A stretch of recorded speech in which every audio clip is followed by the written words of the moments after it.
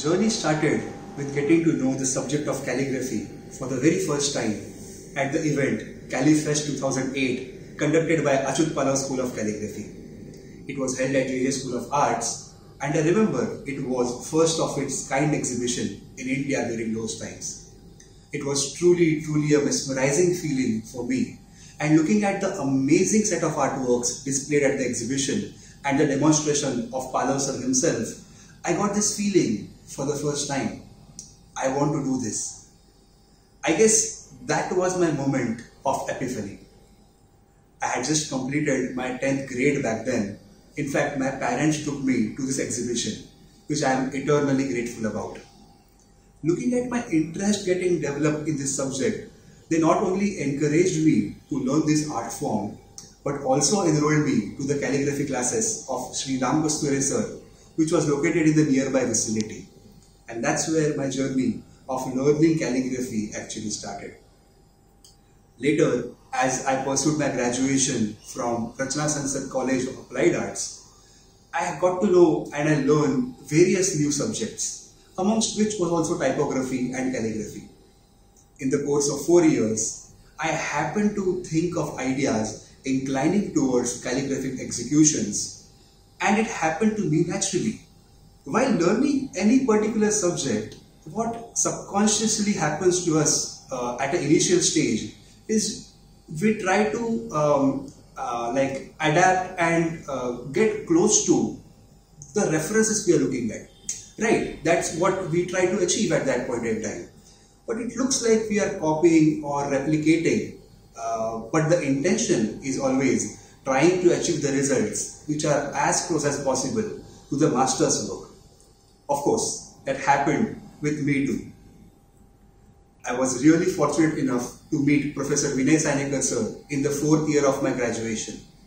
He was one of the senior and most respected professors from JJ School of Arts who came as a visiting faculty for us in that particular year.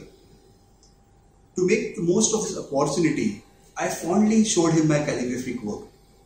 While I was expecting to receive compliments from him, he did appreciate my work, but most importantly, he asked me a question. And I must say, that changed my entire approach towards calligraphy since then. He asked me, in your assignments, I could see the influence of the existing works of the master calligraphers. Then what have you created of your own in this? Well, I was taken aback. And the question made so sense, it was actually a googly or a Yorker that I didn't know how to play. But the question did stay with me for much longer. Since my childhood days, actually I have been very fond of creating greetings for my friends and my family during birthdays or any special occasion. Most of my friends have also treasured it till date.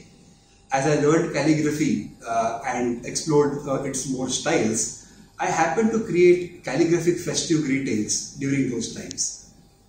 Since Sainekar sir had asked me a question and it stayed with me for much longer, every time I created a festive greeting, I happened to think, what is unique that I am creating in this? I guess that was my another moment of epiphany when I started looking at calligraphy with a new set of thought process. While it had a calligraphic expression, it also had a strong base of ideation in it. I took it as a project or a subject to experiment with the calligraphic forms, and eventually it became a wonderful passion project for me, and it's still going on. It must be somewhere around 2014 that I started creating this calligraphic greetings with new set of thoughts and started putting it on social media. My intention was quite clear. Instead of just writing Happy New Year or Naveen Varshacha Hardik Shubhechha in a particular script or a style, I thought calligraphy can be used as more of a visual form to communicate. Let me share with you my thought process by showing some of my work so you can understand and relate more to it. As you see this artwork on the slide, it is inspired by a Guruji who was drawing a form of swastika on the wall of my house during an auspicious occasion. and it rang a bell. It was my moment of eureka, and I was like, why can't this be called as calligraphy? And I archived it in my thoughts. In this festival, I created this greeting as Nutan Varsha Vinandan, which means Happy New Year in Devanagari. And I used a medium as kumkum and used my finger as a tool. It does create much a difference, and it brings authenticity to the entire image. Next, what I created in consecutive years is the greeting of Gudi Padwa again. But as you see, it is the lettering Gudi Padwa in a conventional style, but there is a form of Gudi incorporated in it. That made much of a difference, and it is still being shared and appreciated by many people that I know. Another attempt of the same subject of Gudi Padwa. You can see it is Gudi Padwa Cha Hardik Shubhechha, and it is made as an illustration in the form of the copper vessel that we put on the top of the Gudi. So even if the subject remained the same, even in the consecutive years, I tried to experiment with the different forms. Similarly, in the festival of Diwali, I happened to look after the cultural aspects of it and create festive greetings for the same. Let's have a look at it. In this particular art form, you can see the form of diya being incorporated in the lettering Shubha Deepavali. And you can see it's a visual. It is not just written, it is having a visual of it. And in the consecutive years, there is another attempt of writing Shubha Deepavali as the same lettering, but in the form of firecrackers. Right? There are so many aspects that we associate Diwali with. So I just tried to incorporate them in the festive greetings. As you see ahead, there are forms of diya itself in the festive greeting, and the words are also Shubha Deepavali. But it is very different from the approach that I had before. So as it is an activity since past 6 to 7 years, my approach, my learning, my understanding went on improving, and I created these greetings. Especially in last year, when we all were stuck at home due to pandemic, and we couldn't meet each other, our close ones or friends in this time of pandemic, I thought to create a motion graphics poster for the first time, which could bring joy and happiness to people and not let the enthusiasm of Diwali get away. Let's have a look at this motion graphics poster.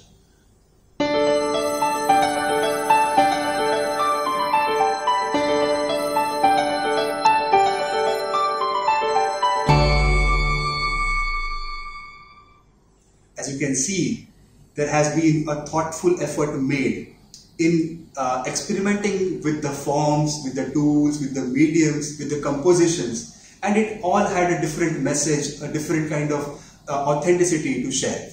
Similarly, there are a few more greetings I would like to share with you. Like you can see in this greeting for Independence Day, it's a form of a bird in tricolor, and the tool used to draw it is the bird feather. We associate bird with freedom, with independence, and it is coming out of the darkness. So it has a multiple layers of ideation, but the execution is very minimal.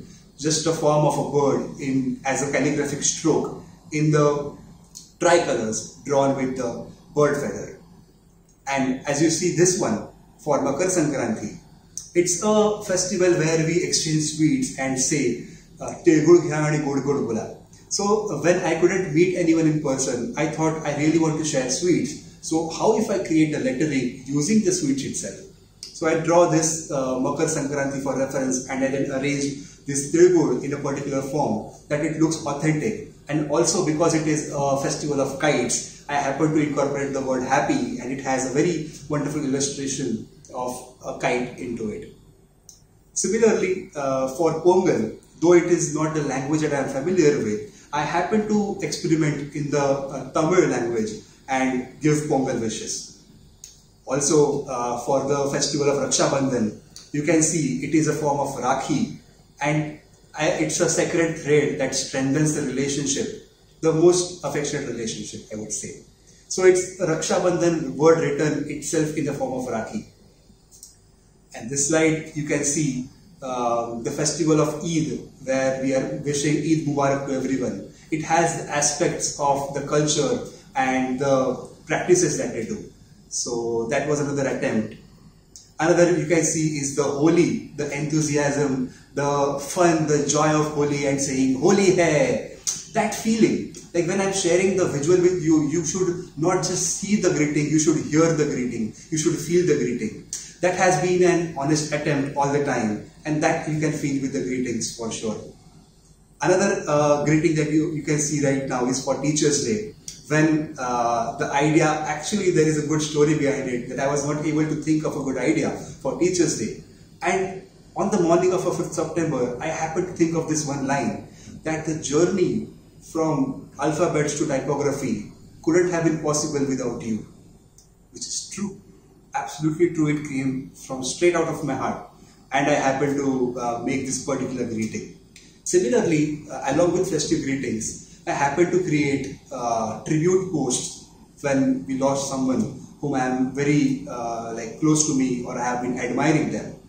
The first one I created is as a tribute for Dr. APJ Abdul Kalam when we lost him, and it was just 2 basic strokes which is creating his identity, which is having no expressions, because he's no more.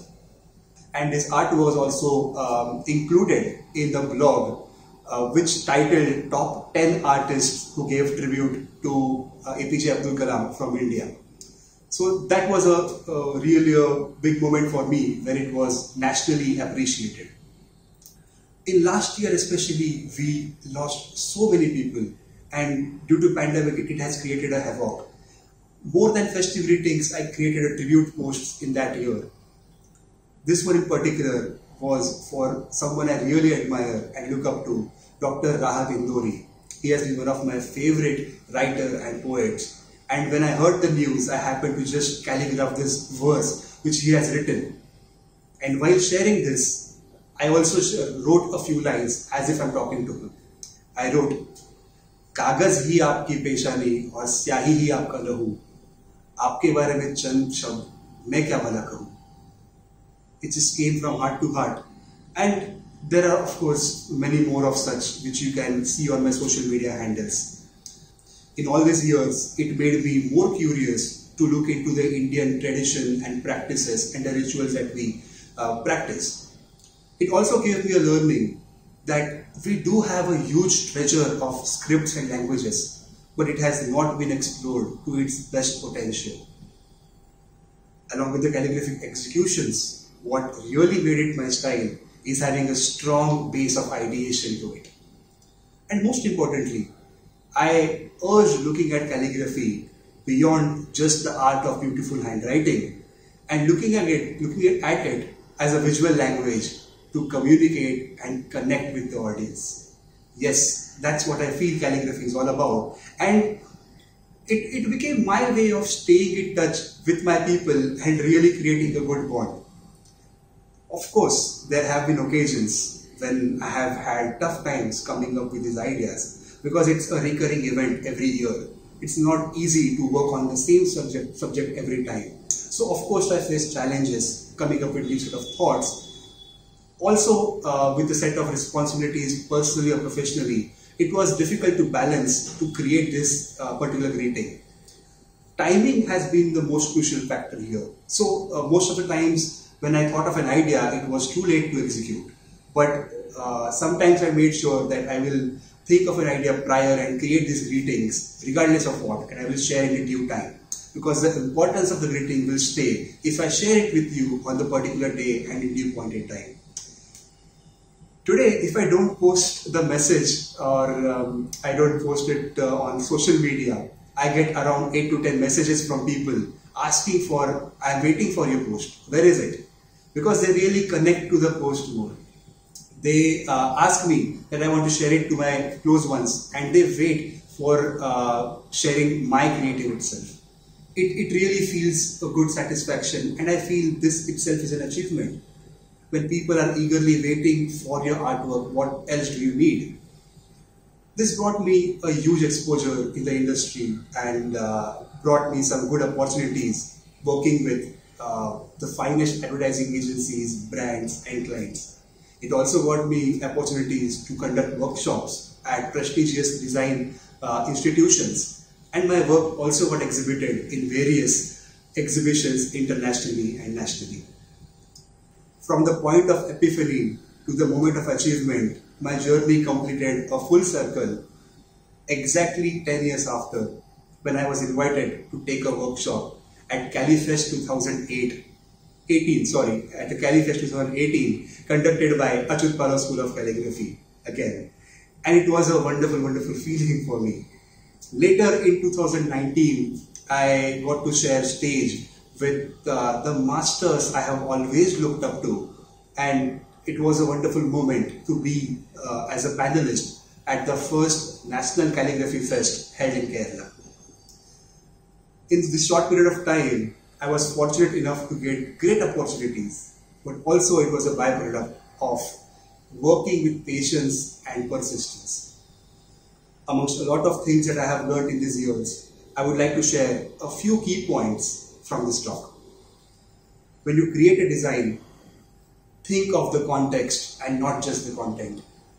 As an artist, don't feel shy to tell people what you do, but do tell it in a unique way. You will never find time to create something unless you make it a priority. So make sure that you prioritize what you want to do as a subject of your work. Always remember, observation is the key. So keep your eyes wide open all the time. And most importantly, do look for references and inspirations, but create art that defines you.